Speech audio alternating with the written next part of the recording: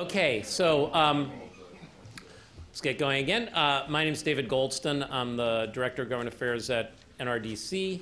I'm involved in these things more, though, because I used to be the Chief of Staff of the House Science Committee and a columnist for Nature. I'll do this again later, but give the disclaimer. I'm not here on behalf of NRDC. I'm not speaking on anything I'm not stating positions for NRDC. I'm here as me drawing on the other experience that I just mentioned. So for those, this morning, for those of us who have been involved in this for a long time, not GMOs, but this issue about science in policy, you heard sort of a great selection of greatest hits. So it is really the perfect sort of intro to what people have been thinking about this issue of science in the policy sphere, and we'll continue that now.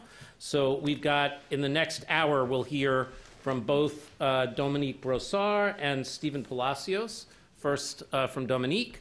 I'll give them a warning when, as they've asked for, when they're nearing the end of their allotted time. Dominique's from the University of Wisconsin at Madison, and I assume you'll do whatever other introduction you need, as well as informative presentation. So thanks.